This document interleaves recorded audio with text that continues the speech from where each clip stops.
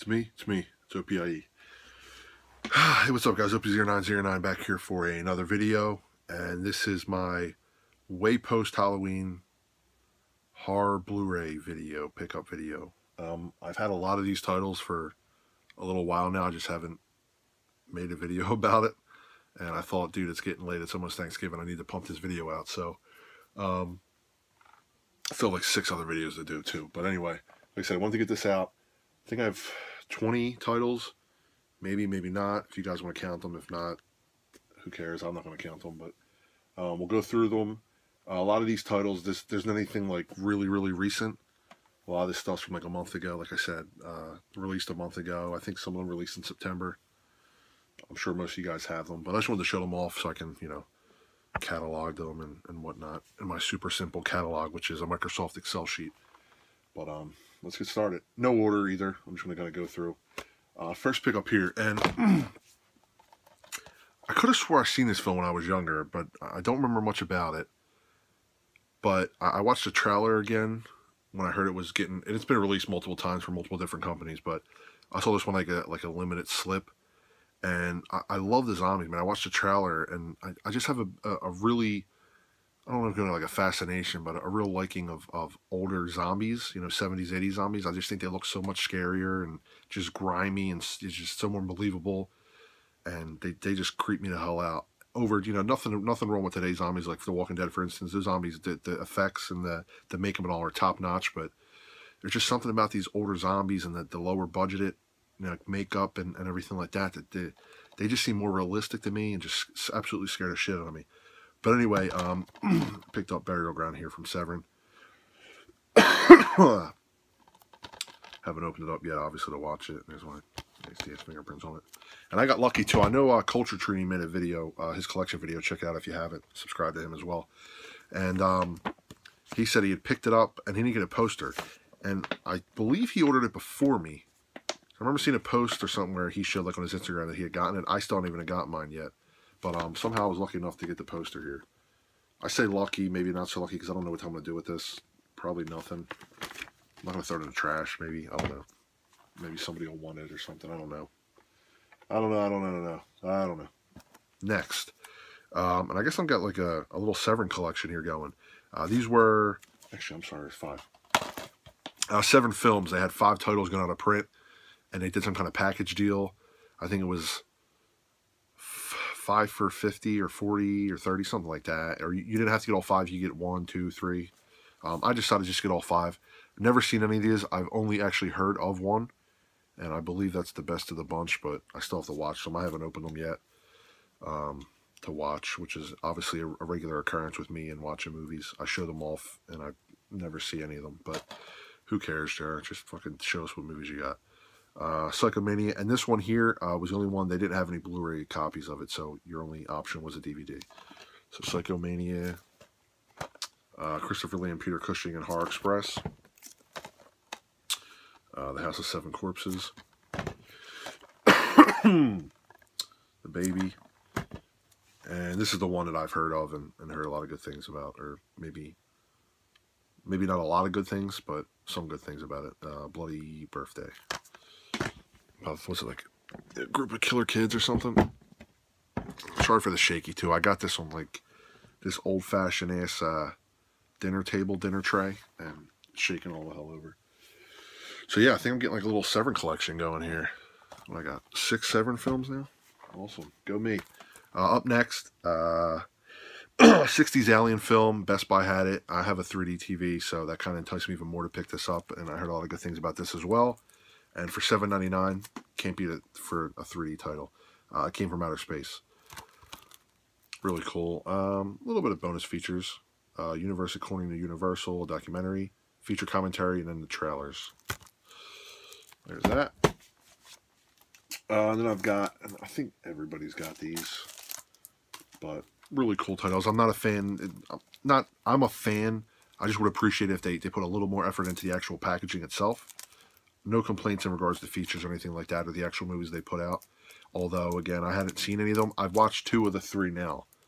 But I wish that they just would have had at least different cover, like the art on the Amaray compared to the slip. maybe a little booklet or something for the amount you're paying for these titles. They're like $25, $30 titles. But anyway, Vestron Lionsgate release. I should actually shut off one first, but whatever. This is, you can't really see there, but it's sleeve 2, Blood Diner. Heard a lot of people talk about this, especially Jay Absolute Sublime. I remember him, it may have been a few years ago, talking about it. He really wanted this to come out on Blu-ray, and it was a movie he was holding off on. I think he had the DVD, but it was like on top on his list of films that he wanted to see on Blu-ray. So they finally put it out here. I liked it. Not really my cup of tea. I tried to get into it. I don't know. I think it was like, I'm all fine with the cheesy horror and everything. That's kind of like my favorite. You know, like, again, not being a huge horror fan, but I love the cheesy stuff. But that was maybe too cheesy, or I don't know. I just didn't enjoy it. It was okay. I'm gonna keep it and everything like that. I don't really get rid of movies often, but anyway, up next, this one I really friggin' enjoyed. Chopping Mall. I had so much fun with this film. I was actually talking back and forth with Ryan, Blu-ray Lantern, while I watched it. We were going back and forth, and he was telling me about it, and man, I really enjoyed that film.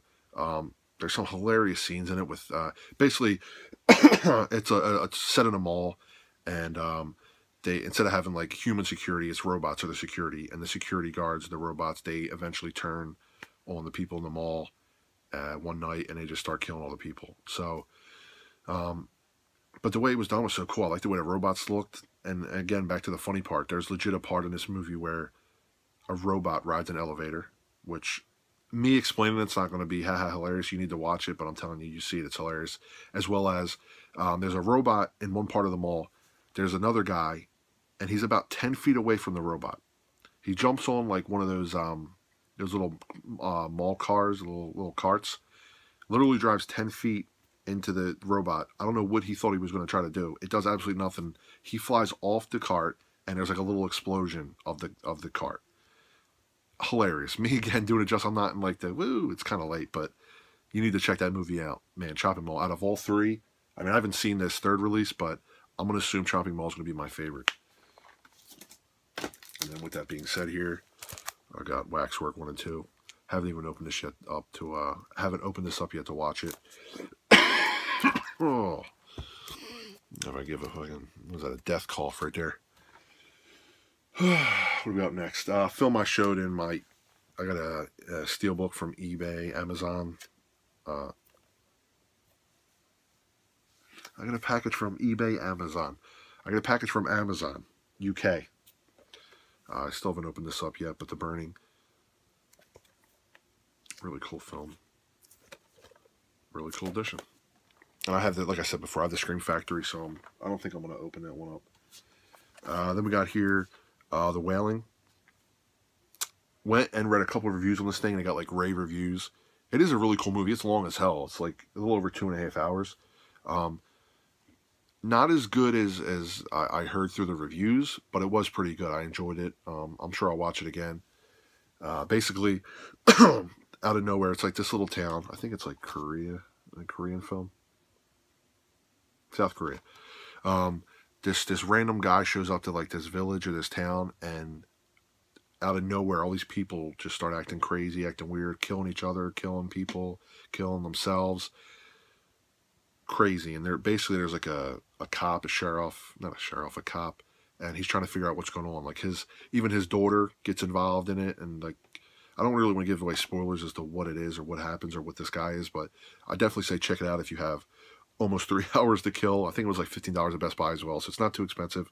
Really cool slip here too. Really like that slip. Got some embossing there in the title. Really cool film though, and it's got the guy from I can't remember his name, but from The Good, the Bad, and the Weird.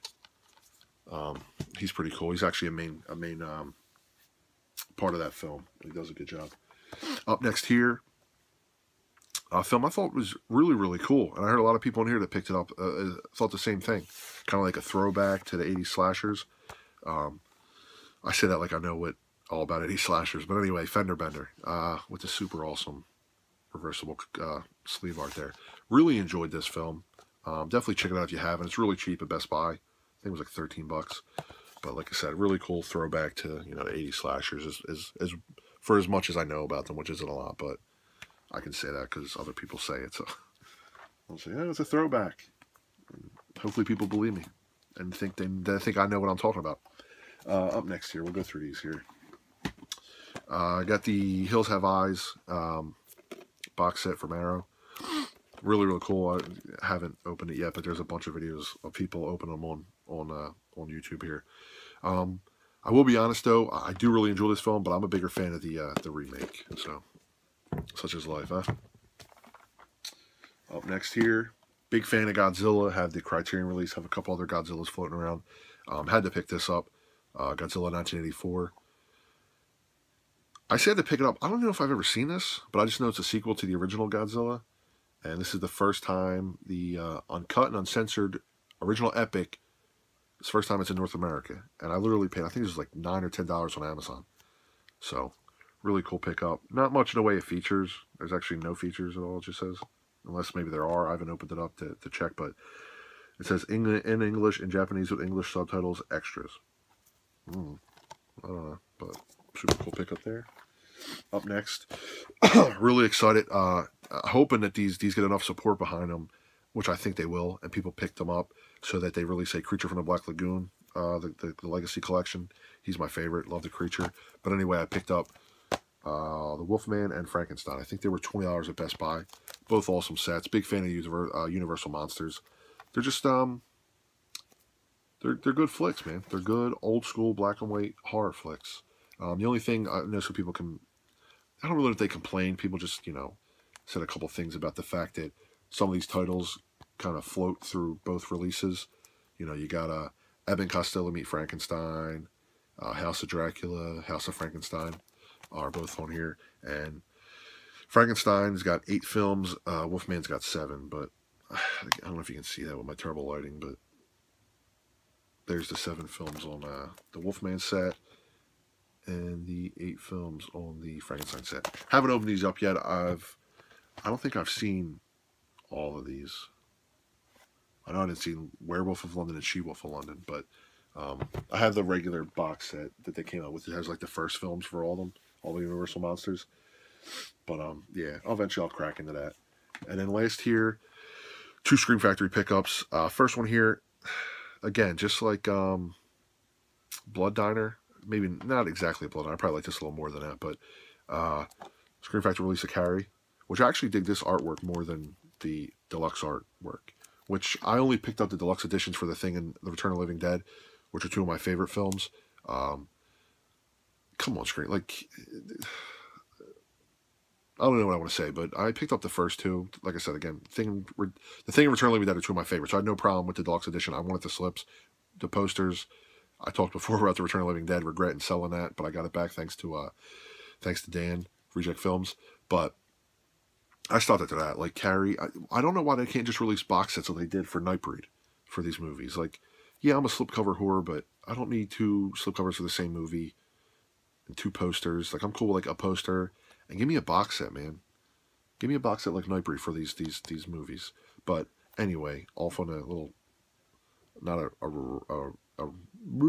rant or a tangent, just a little side story there. But I'm not a huge fan of Carrie.